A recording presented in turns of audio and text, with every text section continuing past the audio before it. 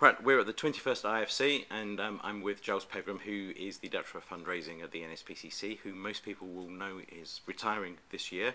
So this is probably going to be his last IFC. So Giles, how long have you been coming here? Well, I've been coming pretty much since the second IFC in Zurich, some 27 years ago, and I've come to every one since.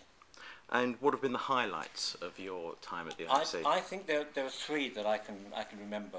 One is hearing Guy Stringer, the ex-director of Oxfam, recently deceased, and he talked to fundraisers about fundraisers being a real force for good, about being agents for change.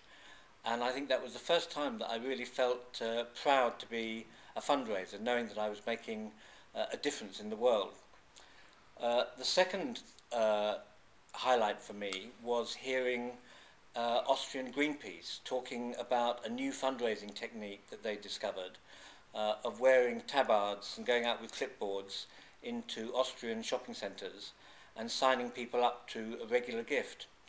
And I just remember the audience being completely wowed by that presentation and going off to their own countries and their own organisations saying, why can't we do this, why can't we do this?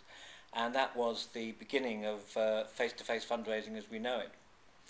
And then the third highlight was hearing Karen Osborne from the United States coming over and talking about stewardship of donors and the whole idea of nurturing donors, not just raising money from them. And I think once again that's an idea that's been taken back, and now every organisation in the United Kingdom is talking about stewardship.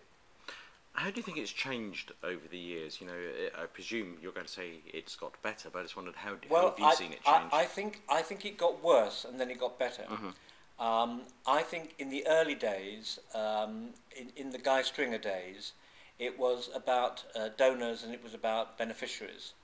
And I think in the mid-80s, I think it lost its way slightly. And I think it became much more about fundraising technique, fundraising processes, products, spreadsheets, analysis, and the donor got lost. And what's really pleased me about this year's session is I loved the opening plenary. It wasn't all fireworks and jamboree. It was people talking with real passion about the difference that fundraising makes in the world. So I think in a sense the IFC has come around full circle. So although it's my last one, I'm leaving on a high note. Do you think it really will be your last one, or do you think you might be back at some time in the future? Well, that depends if anyone invites me back. Where would you, if you could see it, where would you like the IFC to go in the future? What do you think are the challenges that are still available to it they can tackle? I'd like it to continue going back to its roots of being a donor-focused, beneficiary-focused conference that looks at new ways of connecting donors with the causes that they want to meet.